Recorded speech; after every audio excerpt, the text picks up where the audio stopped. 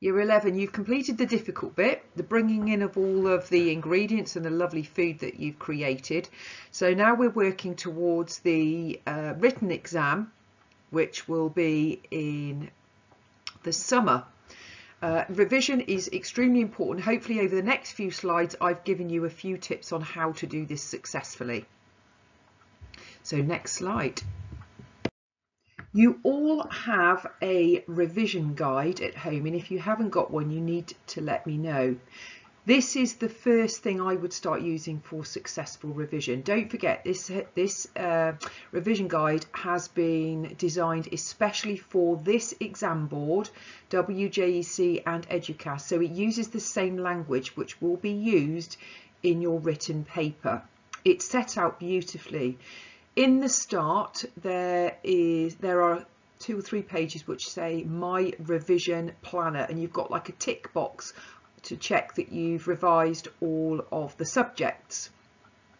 Now how it's laid out in the middle as you go through, this all goes through in sections, but if you can look at the middle sheet, in the red box you can see there are exam tip techniques there. So if you have a read through those as you work through the books, these are very good. After each section there is also a now test yourself knowledge checker. That's worth doing.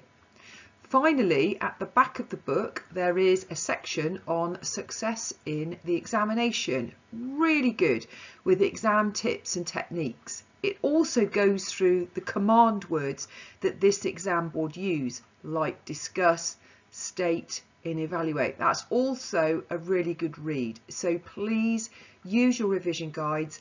Let me know if you haven't got one at home and I will supply you with one. Thank you. Next slide. Revising really works. They say that by revising it can increase your grades by 2. That is very worthwhile. Get creative with this, whichever way you do it, with post-it notes, with mind maps, your thing, whatever it is, writing rhymes. Anyway, here are some examples of some creative revision notes. I've got loads of templates for this if you ever want to come in and get hard copies and revision cards and things like that. So 2 marks for revising, and seeing those words written down on paper helps your spelling. It helps you visualize the words and the answers, so when you get into the exam you've actually physically seen this before. It is really good to write things down. Next slide please. Now don't rely on this too much, but there are also some good resources. Seneca, make sure in Seneca you're using the Food Preparation and Nutrition book, which is to do with Educast, because there's 2 books.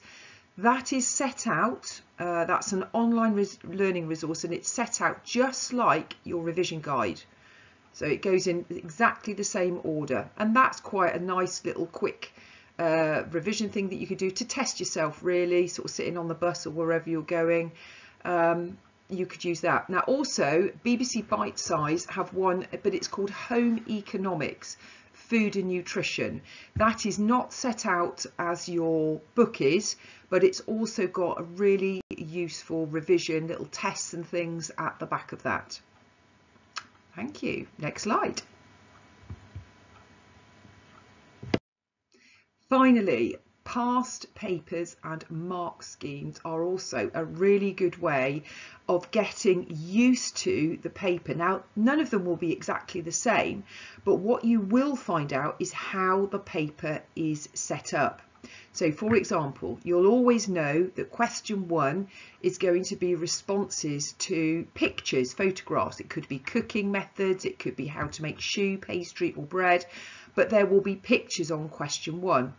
Question 2 is usually reading data and responding to data in a graph or in a chart, but they're all set up the same way. You can get used to the language of the paper, how many marks are on offer, how the paper works. So please use past papers just to know what you are expecting. Mark schemes I find brilliant on how to tackle long answer questions. For example, towards the back of the paper, there's some maybe 10 markers, 12, 13, 14 markers, and sometimes few of you run out of information to use, content to use in long answer questions. Well, a really good idea is to look at the mark scheme on a long answer question. Think about all the responses, all the different points you could add to one of the answers and link them together to make a full paragraph or 2 paragraphs. So for long answer questions, I think mark schemes are absolutely brilliant.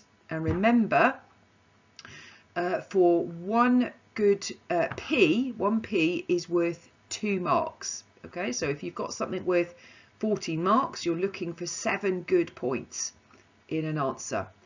Below on this slide is the link to all of the past papers and mark schemes. So good luck with your revising. Let me know if there's anything else I can offer you, and see you soon. Bye.